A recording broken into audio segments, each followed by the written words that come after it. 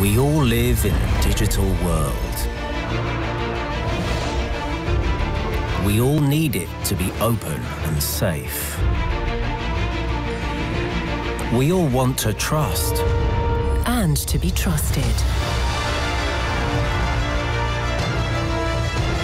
We all despise control. And desire freedom.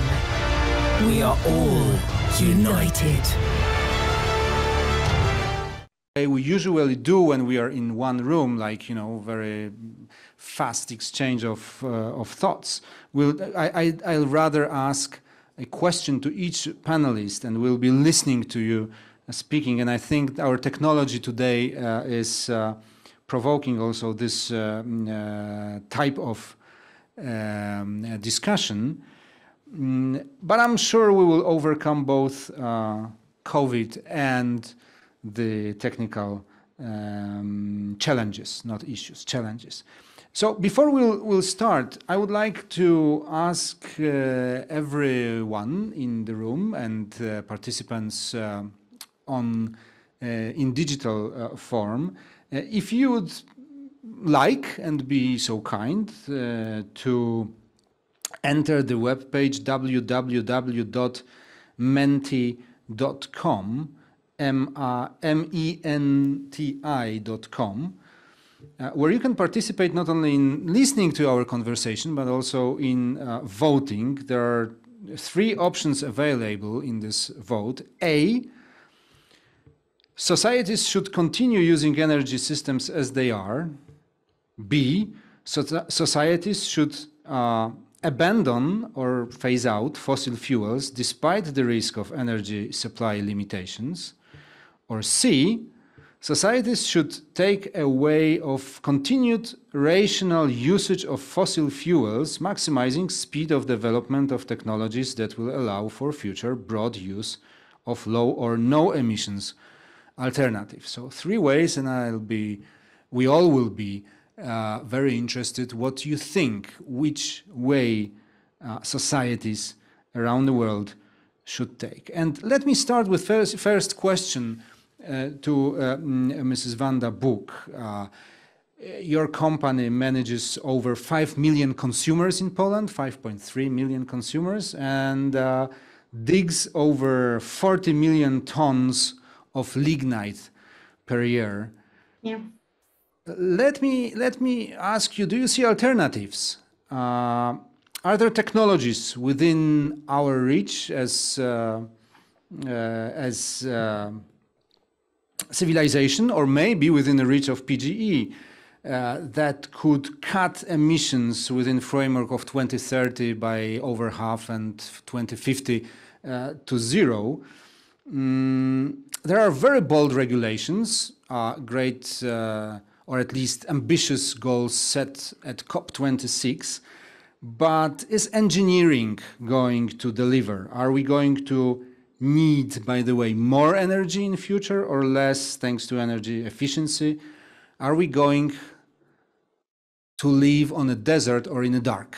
What's your take on this? Okay, so first of all, thank you for having me. I'm glad that I can participate. You started this intro about mentioning the very high demand for the electricity right now, for the energy right now. And I can confirm that nowadays the whole Europe and the whole world is looking for energy efficiency. And of course, we assume that it will be brought by new technologies, innovations, and also based on the artificial intelligence. But still, still to do that, we have to replace our current power generation sources with renewables. And of course, it takes time when it comes to PGE. Last year, we announced our new strategy. It's completely green strategy. We're gonna achieve net zero. We're gonna be fully green. Let's say till 2050. But till 2050, also we have very significant checkpoints along the way, our way, and this path to total green transition, which is, and first, this first checkpoint we have in 2030. In 2030, you mentioned the number of the lignite that we're digging, but till 2030, we're gonna, we would like to provide to our consumers energy from offshore wind farms, and we're gonna build 2.5 gigawatts in offshore wind farms, 3 gigawatts in photovoltaics, and also we're gonna invest into wind farms onshore.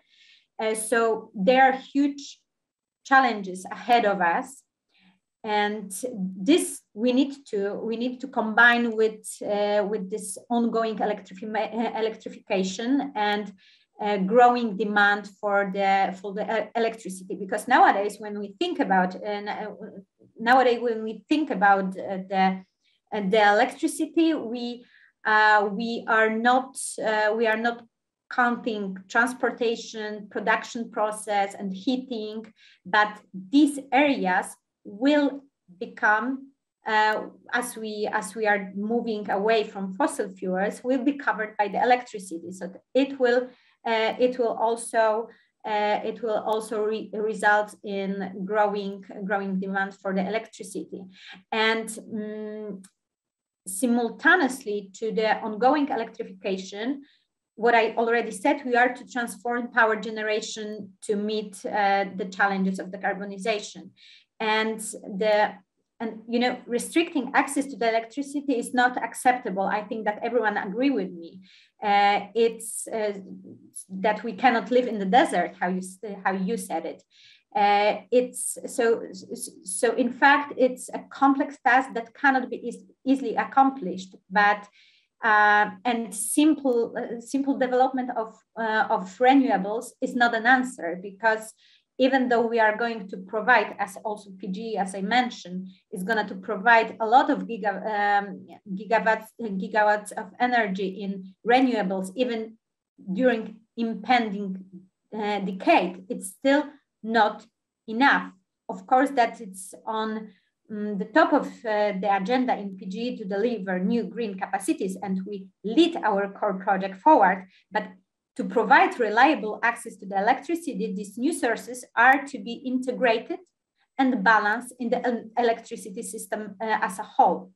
And an appropriate backup is still essential. So that's we have to plan the commissioning of fossil fuels based assets reasonably, not ideologically. And emotions cannot replace common sense.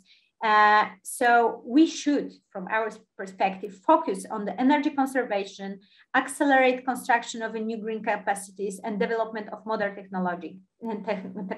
And if we do so, one day we will be able to rely fully on renewables and power storage. Focusing on decommissioning without a holistic approach will not solve the problem. So basically, this is my answer to that, and I think that maybe I will step in later because I don't want to consume more time. I would also like to listen your perspective about it. Just let me ask one more question, which needs to be directed to energy sector representative as yourself. Do you feel, I mean, perhaps making energy production more green requires more distributed way of producing, maybe less concentrated, huge power blocks, and far more small producers. Does energy sector feel comfortable with that perspective? All in all, even on the sea, sometimes there is no wind, so offshore farms will not solve all the problems.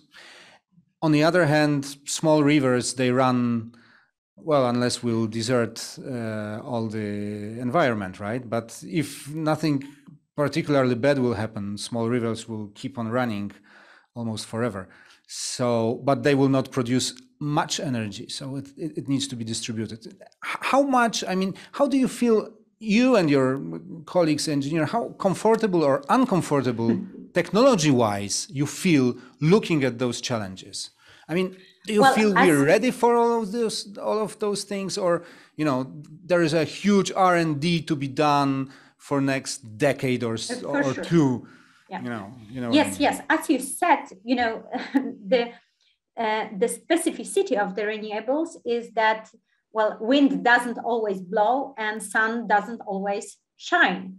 So, of course, what I've already said, we need a backup. We need a backup, and we need to think about a backup. And also we need to think, and we need to do R&D. And I think it should not be done today. It should have been done yesterday. And mostly, I'm speaking mostly about the power storage technologies, which is necessary if we want to maintain renewables capacity without any significant backup based on fossil fuels. So that's for sure. And R&D, while there is a mass of decarbonization targets, and if they are supposed to be met, or to be met, well, yeah, for sure, we should focus on that. And the whole world, in fact, is focusing on that. We are all aware that there is a need for power storage technologies, and there is a need how to provide kind of backup. Also, there is we all know that the nuclear power is on the cusp of recovery right now. So it's not without the reason, right? Because that's gonna provide also a backup for the renewables. Yes, and also a matter of scale of nuclear energy, right? Huge blocks, or maybe yes, you small, said yes. Sorry. and perhaps, but decentralized production and consumption, would it be a challenge making PGE, for example, unhappy, or not? Unhappy and uncomfortable? Well, you use these words, and I wouldn't use it. Right. Well, we are on our transition path, and transition is never easy. It's always, how you said it before, a challenge. It's not an adversity. It's not a problem, it's a challenge. But we are committed to green transition. We want to become a green company.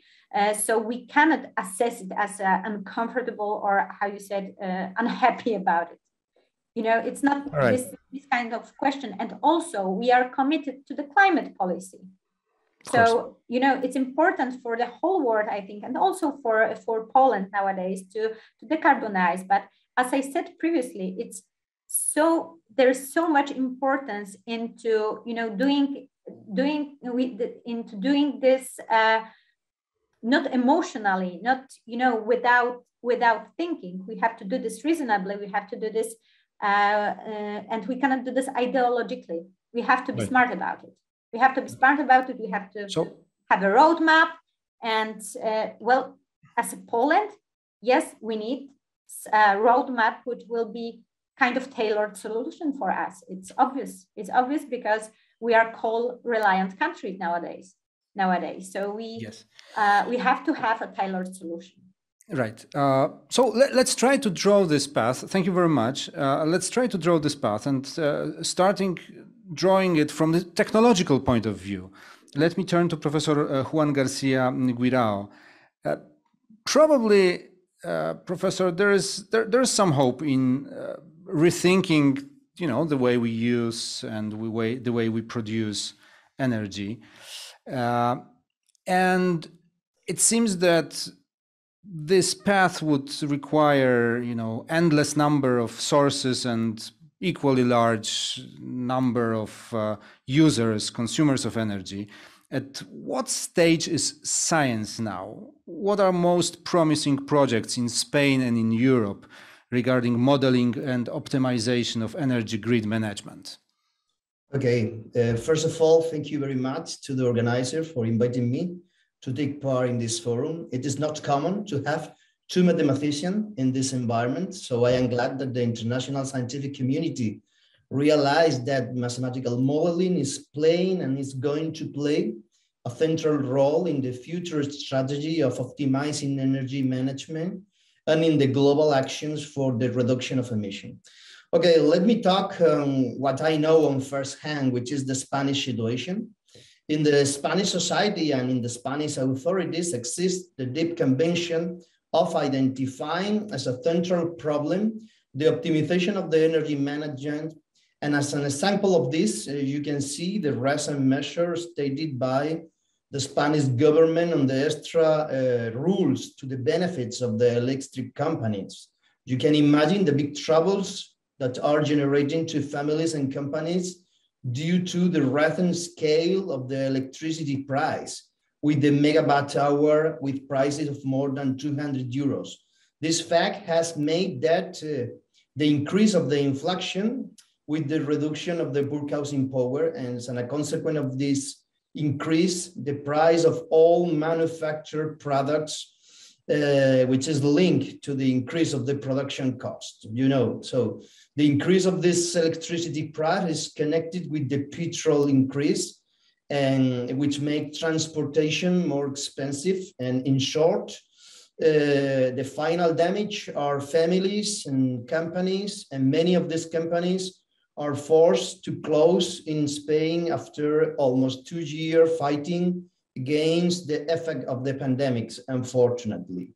Well, in this frame, the Ecological Transition Ministry of the Government of Spain and its homologous offices of the autonomic communities has supported many projects to increase the optimization of the energy, pushing the green and clean energies. And again, here, let me talk my personal experience on it. Recently, I have elected as a director of the chair Prima Frio 4.0 in the frame of the bilateral relationships between Prima Frio and Technical University of Cartagena. Prima Frio is the biggest European logistic group devoted to the transportation of refrigerated goods in trucks by road. I am pretty sure that you have seen in the Polish highways the Prima Frio trucks, because with a fleet of more than 2,500 trucks, they are distributing fresh product in all European countries and Polish supermarket. This company has reached an agreement with Technical University of Cartagena, where I work, to collaborate to reduce emissions, save energy, and be leaders in the so-called green logistic. And the main project that I am helping to push in the frame of this company is to join a big European consortium, participate by big companies like Mercedes, Volvo, or DAF, to make real the hydrogen truck. You know that there are some prototypes of particular cars which are working with combustion hydrogen engines. And now the big challenge is to transfer this technology to trucks working in long routes and with solar energy sustainable refrigerated trailers to make such a transportation of this fresh product 100% clean. You know that the technical problem that this product has to deal in the truck is something that is a problem that the community are working on, but there is another big problem, which is the hydrogen generation, conservation, and distribution. And there is a big consortium here in Spain, leading by companies like Iberdrola or Repsol, and participated by Prima Frio to design a hydrogen net production and distribution here in Spain. And we have the compromise of the Spanish authorities of using a significant part of the next gen European grant to push this project in order to try to make it a real fact. Is there a role for AI in those projects? Excuse me? Is there a role for AI in those projects? Artificial intelligence, machine learning? Of course. In this project, mathematical models and artificial intelligence will play a central role because you know these trolleys of tracks needs many components to make real the development. And of course, yes, artificial intelligence will play a essential role. And there are in the consortia more than 25 European universities with their mathematical departments try to push this project. Yes, of course. All right. Thank you so much. Let me turn to Professor Jan Oprocha with similar question, really.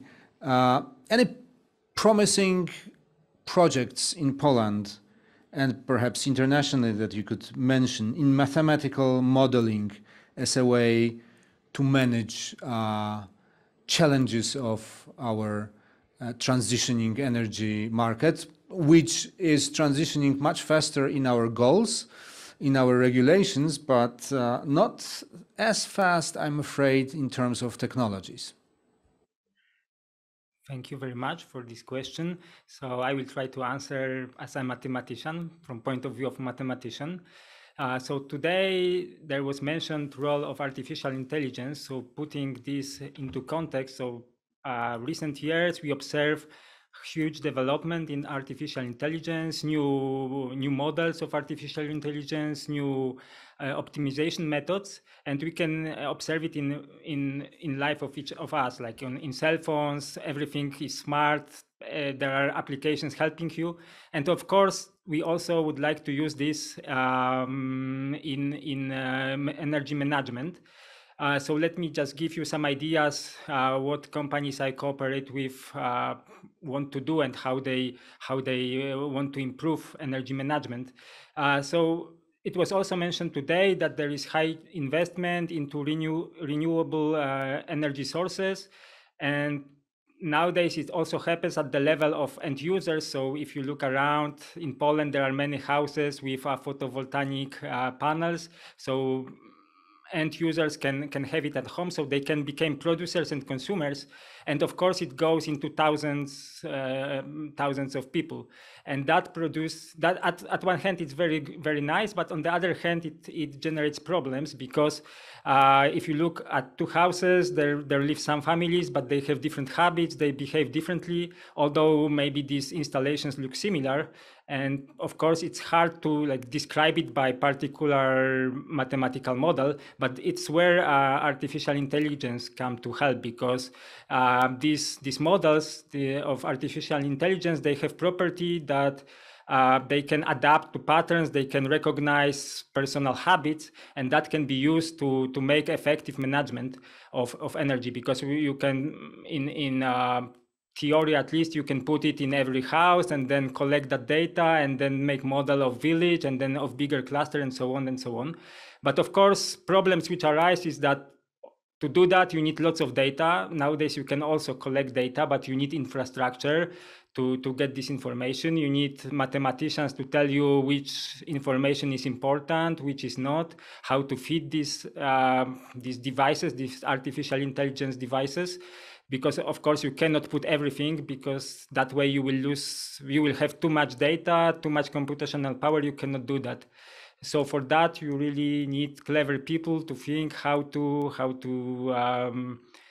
define models, what is important, do some statistics, and prepare everything. So these are really really challenging problems. But if successful, they can of course help in better management, because more information you have, you can then maybe forecast better or you can know how much energy you should store and how much you should produce, and that really can help in management. The main problem is that you need digitalization, because without collecting data, you cannot make such decisions. So you need really good infrastructure. And if you have that, then it really can improve. And if you, of course, manage energy storage better, it saves energy, and that's really good. So these are really challenging problems, but people work on that nowadays. Just out of pure curiosity, how many years of history of data collection we need to be able to correctly predict the usage of and production of such distributed production and consumption?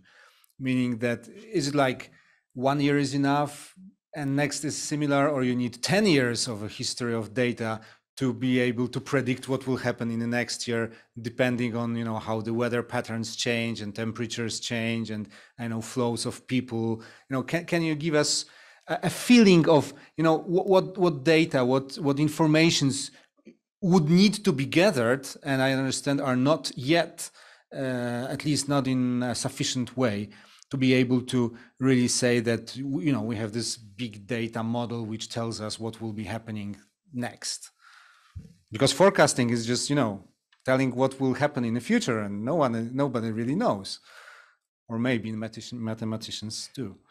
Yeah, so much depends, first of all, how much data you have, because you can collect it every minute, or maybe every day, or maybe every month. So of course, more is better. And you should really try to do that as often as you can. And then also depends how much you want to predict. If you want to know what will happen tomorrow, maybe for that, maybe 1 week will be enough. But if you want to predict 1 year forward, then you really need lots of data, right? Because you need weather, you have to take into account many factors. And of course, that long prediction won't be very accurate. But in the short term, you can be quite accurate. And you can have really good results, like maybe 2 weeks, 3 weeks, that can give you like satisfactory accuracy. Of course, you have to collect really in a good manner, and of course you have to prepare your models very well. So that's the main ingredient, because that's not only collect huge amount of data and look into it, but you also have to train your models. You have to think what is important, prepare some statistics, some estimates, and then you have a chance to have good results.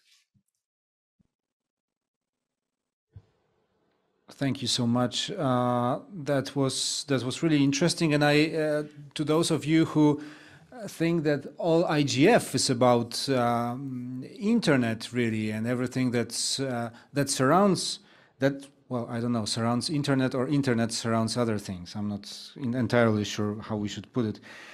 We have also Excuse me, if I may step in. Absolutely. About the question you've asked, because you've asked how.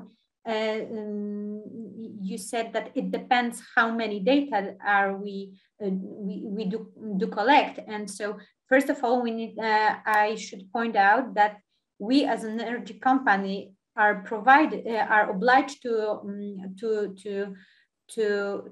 soon to measure every 15 minutes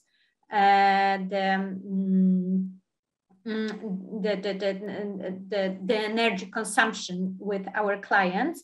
So to do so, we have to start from 2023 to change to change devices, and we will have time till 2027 to change all of devices, to change devices in all to all our clients. So all of them, so we would be able to collect the data every 15 minutes about the energy consumption every 15 minutes from every one of them. So we will have a lot of data, but also what we need to remember, and I think that we've touched this point during our panel discussion, that it's not going to be a linear growth, because the energy consumption is getting different, much more different than it was in the past. So so I think that's why this is also the area where the artificial intelligence will be applicable and will be necessary so much. Will be necessary so much. So full stop. And I understand there will be a huge need for this data. And I would like to thank you very much, Mrs. President, for stepping in, because I was just writing down that in the end of this series of questions, I will ask you about this metering thing, because it has been discussed in Poland for quite a long time. And we still don't have too many smart metering devices, but obviously there is growing need for that, and not just for creating dynamic charging for energy price, but also to collect data and to model it. So let me now turn to Professor Aidan O'Sullivan, whose specialty is in AI applications in power generation. Fairly straightforward question. If you could tell us how or in what way artificial intelligence, AI, can be applied in energy generation. Thank you very much for the invitation, and also for a very straightforward question. It's always my favorite type of question. So in terms of how AI can be applied in the energy system, if you kind of zoom out, one of the challenges within the energy sector is that we have this commodity, electricity. It's a very unique, unusual commodity in that it has to be consumed as soon as it's supplied. Gold doesn't obey this kind of rule. Oil doesn't obey this rule. If you don't want to sell somebody oil, you just put it in a barrel and you keep it in a room. Whereas electricity has to be consumed as soon as it's produced. So this is one of the key challenges of the energy system, or the electricity sector in particular. And the way in which artificial intelligence can help is that it has, if you look at it broadly, the characteristics of a software technology, as opposed to the renewables, which are all hardware technologies and things like this. So while we're introducing a great deal of complexity into the electricity system by adding renewables, artificial intelligence has the characteristics needed in order to compensate for this degree of complexity. Artificial intelligence does really well in problems where there's a great deal of complexity. Often in the power sector, we don't know what the correct action to take, or the correct, the most optimal performance is, just because the scenario we're working in is so complicated. Three-phase power and moving electricity around the grid and scheduling generation. These are all highly complicated problems that we've sought to solve in a kind of an approximate fashion. Relying on markets, relying on operators, kind of know-how over years. However, it's always been challenging to say what the optimal action is.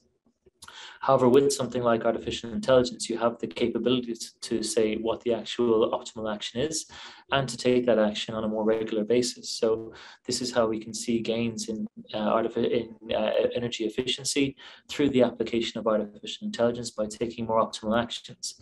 And one of the best kind of research projects illustrating this in Europe right now is the Learning to Run a Power Network Challenge, which has been run by the French National Grid RTE in collaboration with the Electric Power Research Institute and ourselves at UCL, as well as some of it at Google Brain and other industries. So this was a challenge accepted at NeurIPS, which is the largest AI conference in the world, to allow teams to compete to train artificial intelligence agents to manage a simulated power grid under disturbance. So the different teams competed to see how long they could keep the grid up without experiencing a blackout, while renewables were added, while lines were closed, while there were cascading failures, things like this. So really exciting piece of research done in kind of a very open and collaborative way, by allowing innovations to emerge from universities all over the world.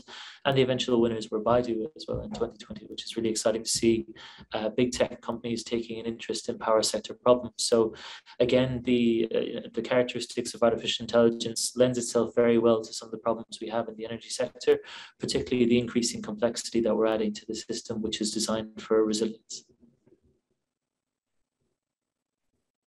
How far from research we are to actually allowing AI to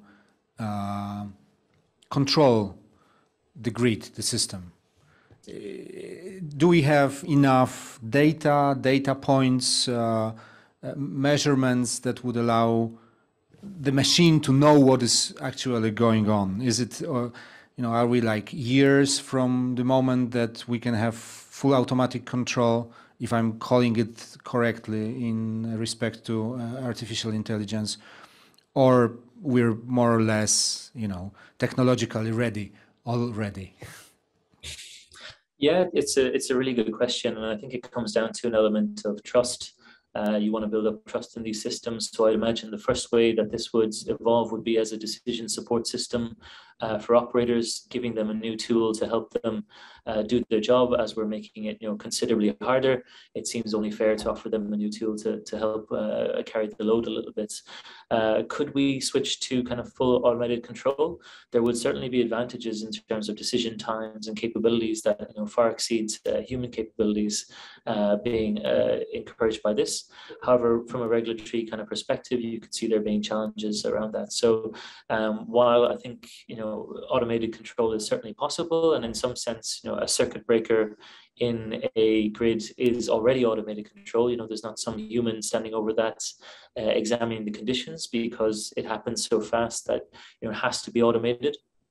And in some sense, it's the same argument with autonomous vehicles. Is it too dangerous to allow humans to drive cars when they can be done more safely by AI agents? Maybe the same question will be asked of grids. Is it efficient to allow humans to try and control something that's been described as the most complex machine ever built? Grids span thousands of miles and connect into each other in a myriad of just a miracle of complexity science. So in some sense, we might look back in 20 years and kind of marvel at the fact that human operators managed to operate grids so long and so stably. However, in the new paradigm, it may be that we need automated control in order to enable us to hit levels of renewable penetrations of 80%, 90% that we need to mitigate climate change. All right, thank you so much. I'm not sure, because we haven't seen her. Is Mrs. Kinga Piecuch of Microsoft with us?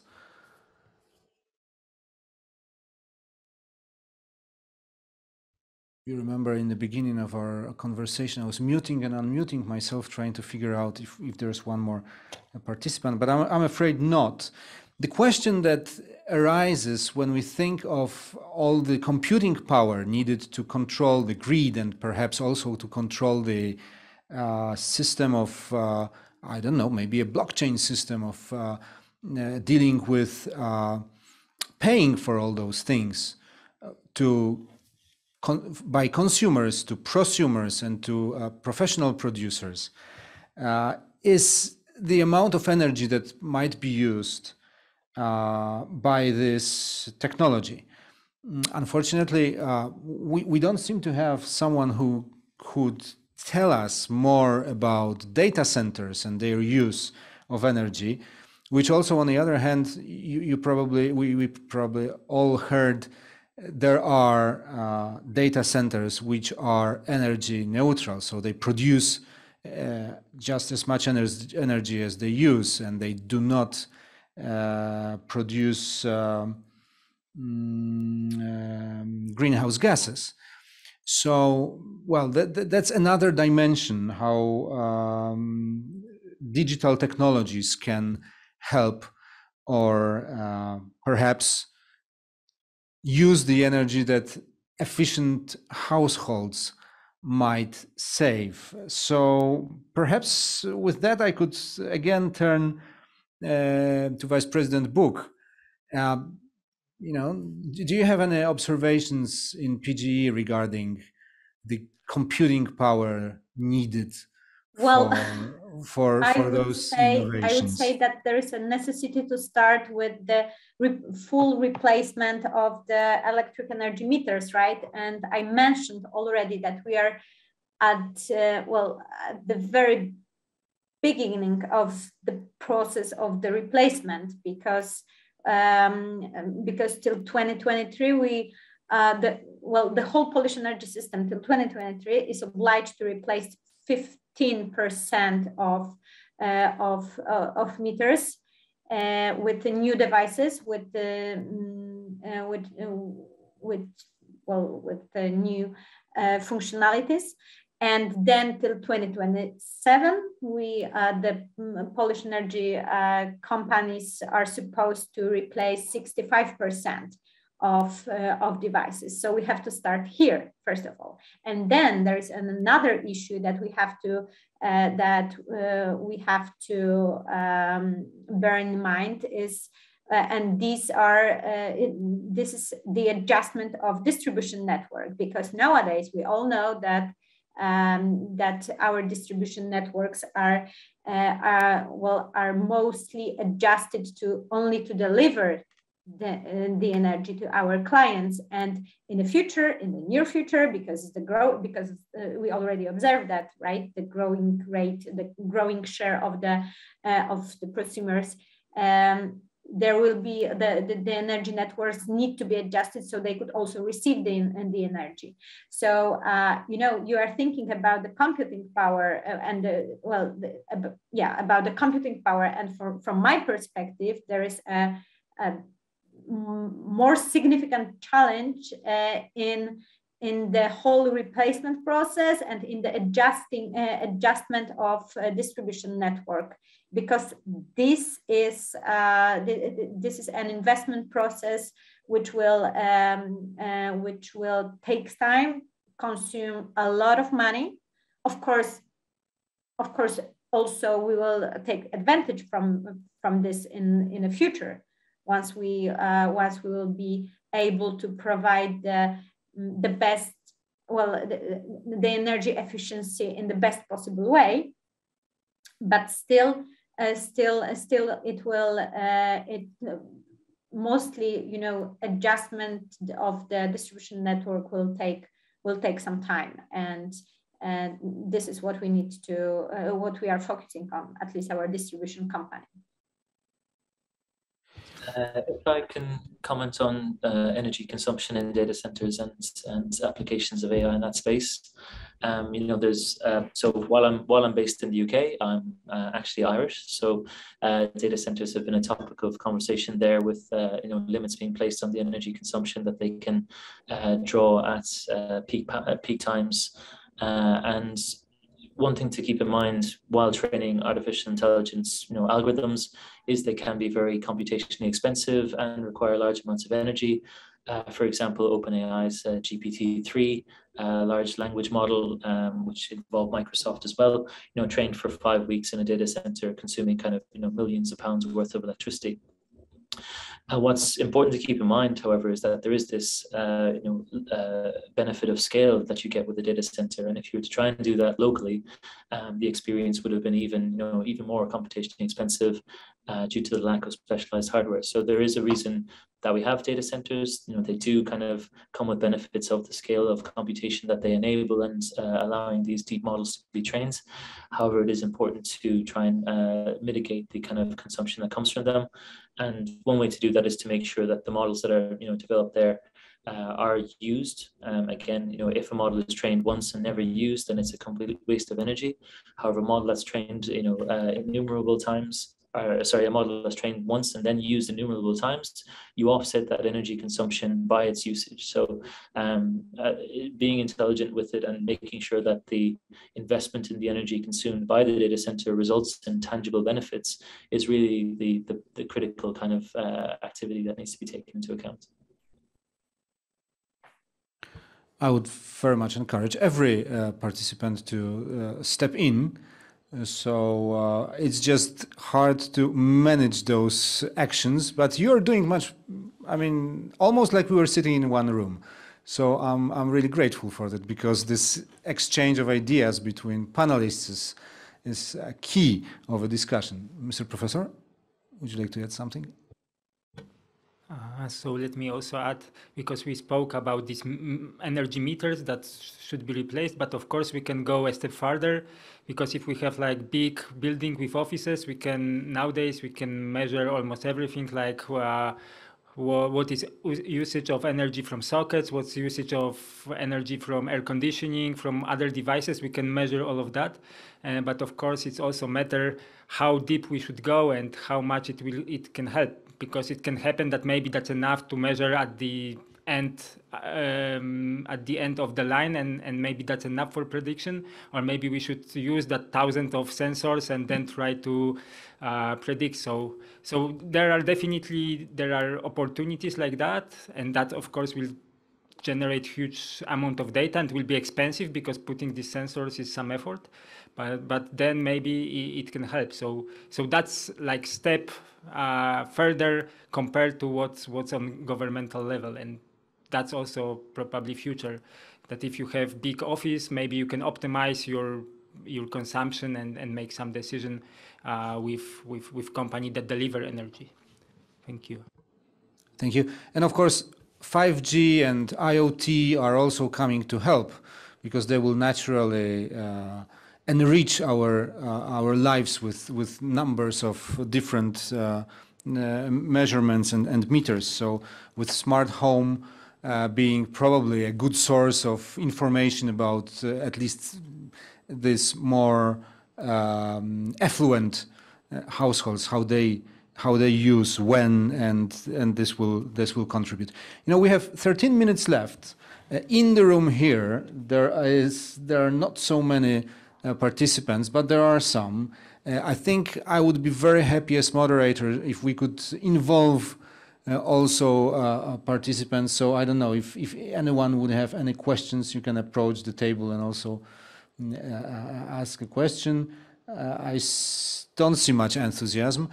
I don't think we can ask participants digitally to ask questions, can we? This is me looking at our control room. Not really. Czy uczestnicy, którzy oglądają zdalnie, mogą zadawać pytania? Nie. No, we can't. So maybe we can slowly start wrapping up. And you know, although Vice President Buk asked us not to be too emotional in this discussion, I would still like to ask you also for honest and maybe even emotional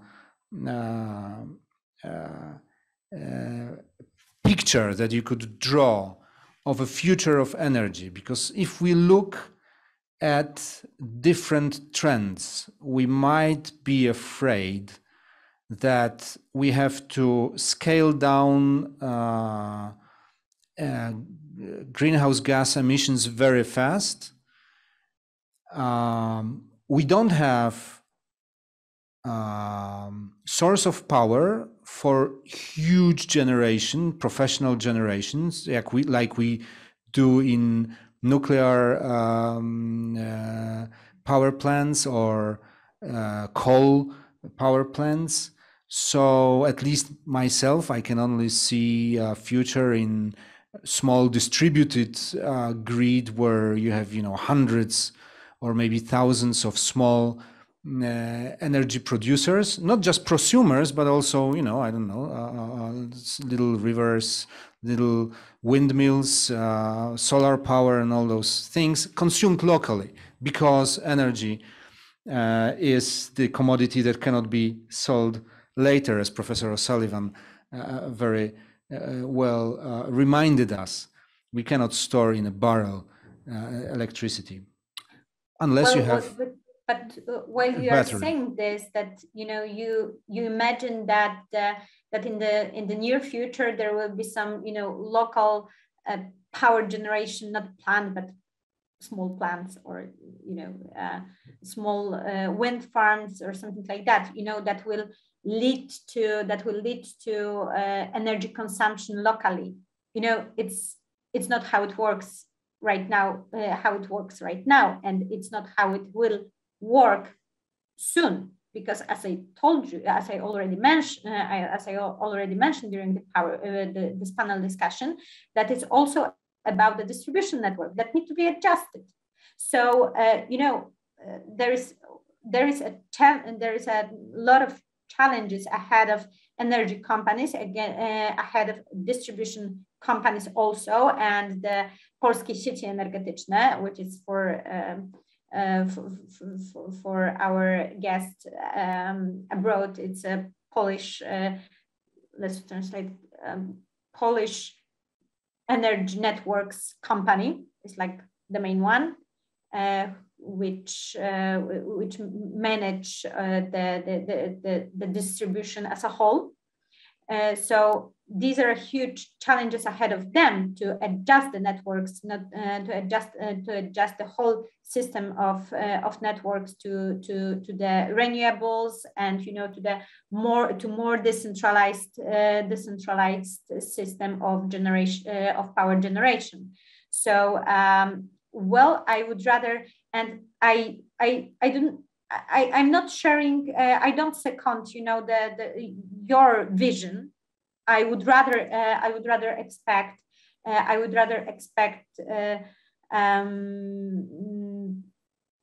sources based on nuclear power as a backup, as what I already mentioned. Because we can see in the whole world that this, nuclear power is on the cusp of recovery. We can observe it, and it's not deniable. So from my perspective, this is how the situation will look like in the energy sector soon, in the near future. And still, I find the need of being rational, extremely important here, and not emotional. So I know we can. I'm aware, and I feel the need to. I share the need of decarbonization, but still there is a whole society, the whole world, and the whole society, and the whole economy where the energy is needed. So I cannot imagine the blackout, the acceptance for a blackout, which would. Can you imagine an off-grid households? I'll ask our mathematicians on the panel if you can model this sort of, I don't know, one or maybe a cluster of households, but off-grid. Maybe we're thinking the wrong way. I can imagine that for sure. I can imagine that for sure, because technology can provide these kind of solution. But but this kind of solution also needs time to be implemented. So yeah, but the possibility and that we can benefit is one thing. But the time that when we for implementation, for rolling out this kind of innovation is another thing. All right. So let me ask, Professor. You're sitting across the table from me, so it's easiest. Can you model for me my household as an off-grid, or maybe me and my neighbors? Can we do that? Is it modelable?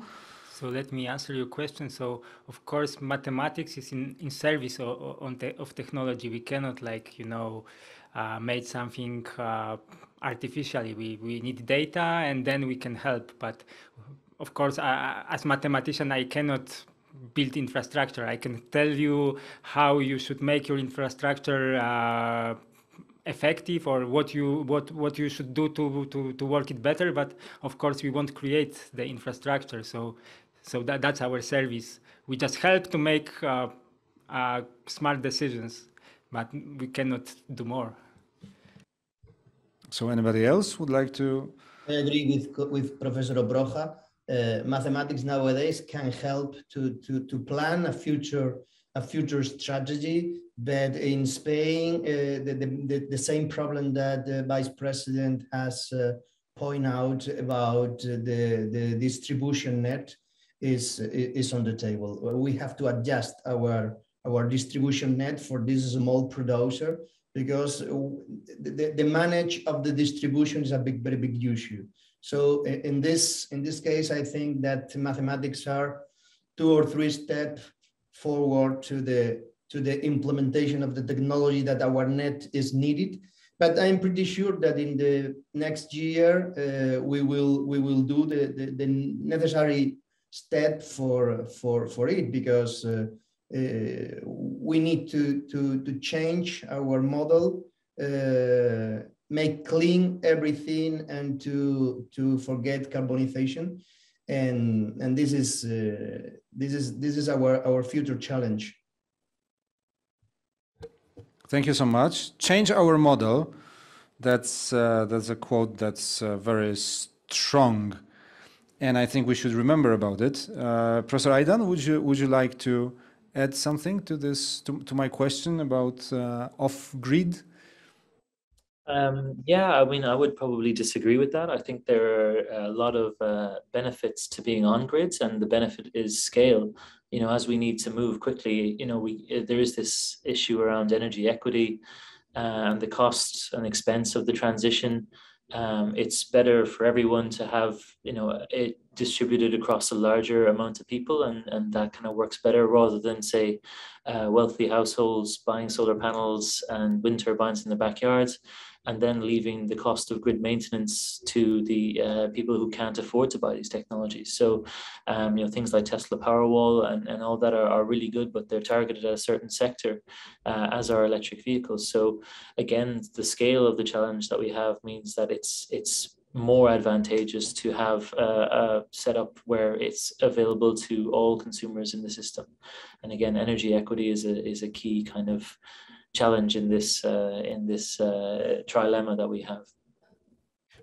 So let me use the last 4 minutes that we have of this discussion to ask each of you to tell me, in 10 years from now, we hopefully will not be living in a desert yet, but hopefully we will be on a way to avoid desertification and, you know, a climate catastrophe. But how will our energy sector look in, or our work, I should rather say it, in a very, very brief and concise way, each of you having like 30 seconds for a short, you know, picture. Let me start with Professor Aidan. You were last speaking, so sure, I'll try and be quick. I think when we look back in 10 years, we'll probably look at the current state as the real desert. You know, what we're doing right now is we're building the digital energy system, which is a representation of the energy sector in digital space that, you know, far exceeds what we currently have.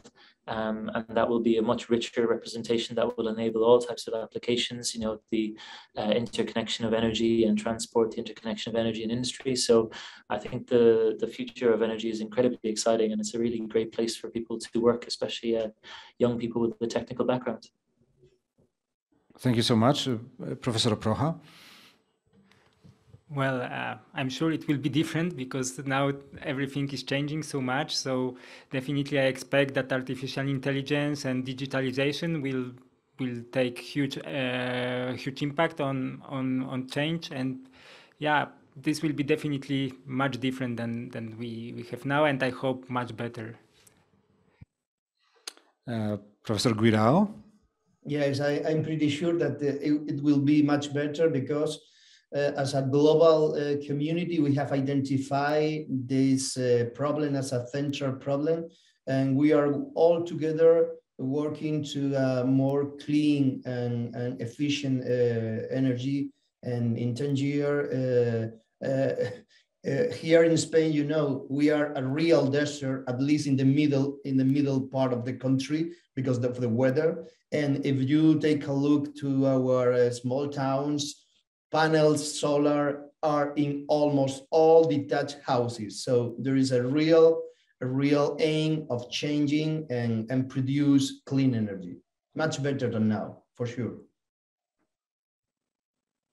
Thank you so much. And the last words will belong to Vice President Book, because you are the one who will build this different, or your company rather, together with you, hopefully, will build this new grid, this new energy system.